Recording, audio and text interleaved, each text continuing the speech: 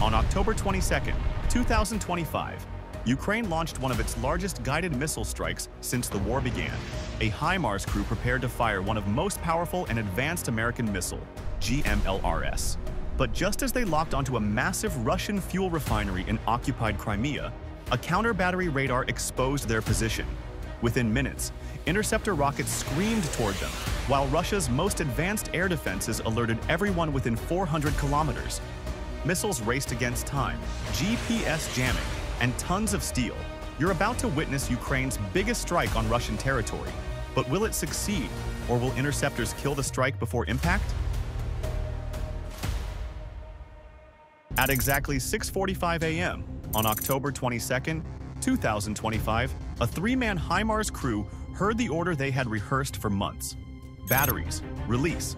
In seconds, one of the most advanced rocket artillery systems on the planet would strike a key Russian energy installation, turning an otherwise ordinary morning into a case study in precision warfare.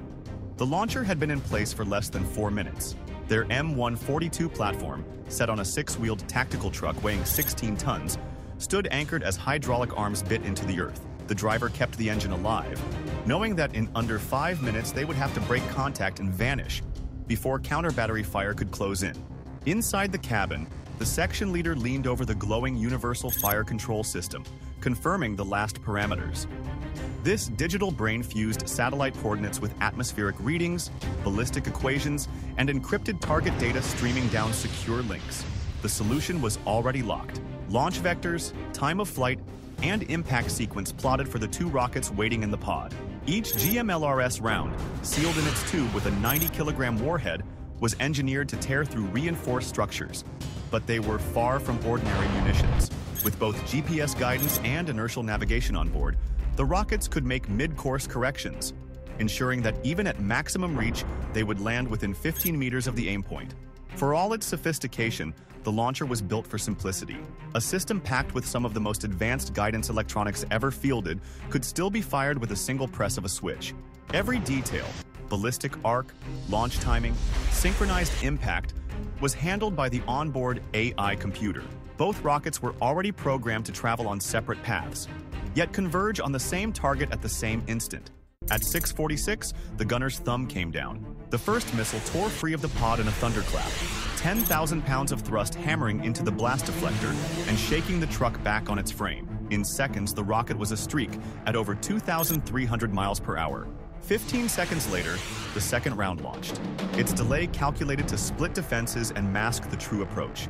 Different vectors, different arcs, but both locked on the Feodosia oil refinery in Crimea, timed to arrive within a heartbeat of each other.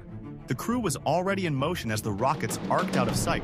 The driver dropped the truck into gear while the hydraulic arms folded back into their housings. 90 seconds. That was all they needed to vanish down the dirt track, leaving only scorched fumes and the imprint of tires in the clay. Behind them, the Feodosia oil refinery remained unaware of the strike that was seconds away. Far overhead, 2 GMLRS rounds were running one of the most advanced guidance routines ever built. At more than 2,300 miles per hour, each missile corrected itself dozens of times every second, adjusting tiny control surfaces to stay locked on course. The first round had climbed above 45,000 feet before tipping over into its descent. At that altitude, its GPS receiver drank in satellite signals without interference, cross-checking coordinates against its programmed aim point and refining its trajectory toward the facility below. GPS alone could not guarantee the level of accuracy demanded.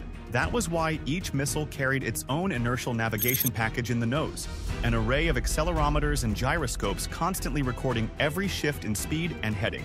This inertial unit, the IMU, gave the rockets a self-contained sense of motion that no electronic warfare system could disrupt. Even if Russian operators managed to interfere with satellite signals, the missiles would stay on course. With GPS updates layered on top of inertial data, the guidance loop was redundant, resilient, and lethal, ensuring that the target would be hit regardless of jamming attempts. The trajectories had been plotted with precision to reduce any chance of interception. Instead of driving straight toward the aim point, both missiles flew low, skimming along masked routes that kept them hidden from radar until the last possible moment. The first round angled in from the northwest, the second from the northeast. Separate bearings meant to saturate whatever defenses ringed the gas plant. As they dropped through the final stretch, their descent rate topped 60,000 feet per minute. The distance to the target collapsed in seconds. On paper, Russian air defenses could engage, but theory and reality were far apart. Against hypersonic closure speeds, minimal radar signature, and smart terminal guidance, the odds of a clean intercept were close to zero. Inside each missile racing toward the Feodosia fuel terminal lay 200 pounds of high explosive, packed in a configuration meant for far more than blast and fragments. These were shaped charge penetrators, designed to shear through reinforced structures as if they were fragile shells. The explosive itself, PBXN-109, detonates at nearly 26,000 feet per second. But chemistry alone isn't the secret. The real power comes from the way that detonation is directed, focused, and transformed into a cutting jet. But the GMLRS warhead was more than a shaped charge spear. Wrapped around the core sat a fragmentation sleeve packed with over 180,000 steel pellets, each one preformed and ready to shred anything within 15 meters of the blast. Against a facility like Feodosia, planners would almost certainly choose a delayed detonation, allowing the warhead to burrow deep before going off. Half a second might not sound like much, but in that sliver of time, the missile could drive well inside the structure, turning the explosion into an internal kill. At 6:46 a.m., Russian air defense operators finally saw the threat. The 64th Air Defense Regiment, tasked with shielding key sites across the Crimea region, had less than 45 seconds to react. 2 GMLRS rounds were closing in at more than 2,300 miles per hour, a speed that left almost no margin for human decision-making. What followed would illustrate exactly why even the most advanced defensive systems struggle against modern precision strike weapons. The first blip appeared on an S-400 early warning array positioned 15 kilometers southeast of Feodosia oil refinery. Its vast dish, capable of detecting aircraft hundreds of kilometers away, now registered 2 tiny, needle-fast returns, streaking in from Ukrainian-held territory. The data lit up the screens, but the question was whether the system could do more than simply watch them arrive. Detecting the rockets was one thing, holding a reliable track was another. Each GMLRS round had been engineered to appear almost invisible on radar, presenting a return no bigger than a large bird. Flying low and fast, they flickered in and out of the S-400's scope, the computer struggling to reacquire every time the missiles adjusted course during their terminal phase. 30 seconds from impact, the Russian battery tried to respond. 2 48N6 interceptors launched in tandem, their exhaust plumes tearing into the sky. Each carried a fragmentation warhead of nearly 150 pounds, programmed to shred incoming threats with proximity bursts. On paper, these interceptors were formidable. Mach 6 speeds, advanced seekers, the ability to engage multiple tracks. But theory met reality too late. The S-400 needed a full minute to build an accurate firing solution against weapons moving this fast. They had been given only 45 seconds.